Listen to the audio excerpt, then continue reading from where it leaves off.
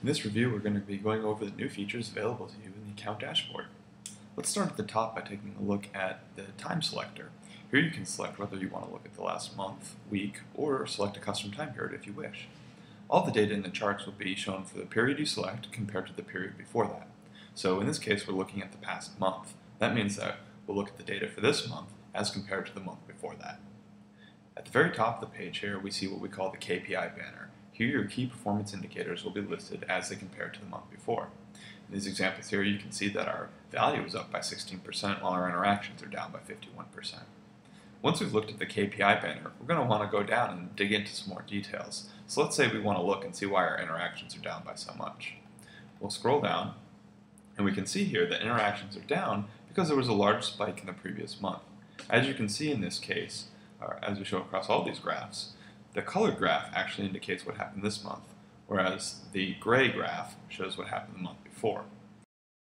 Similarly, we can look at something like conversion value here, and we get to see how this plays out this month as compared to the month before.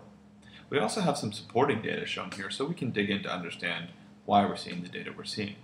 In this case, we can see that the total value that we've garnered in this month is up by 16%, while the number of conversions is down, which means that we have a much higher conversion to value ratio.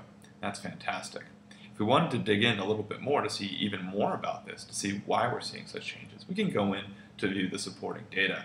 Each one of these graphs has a similar supporting data.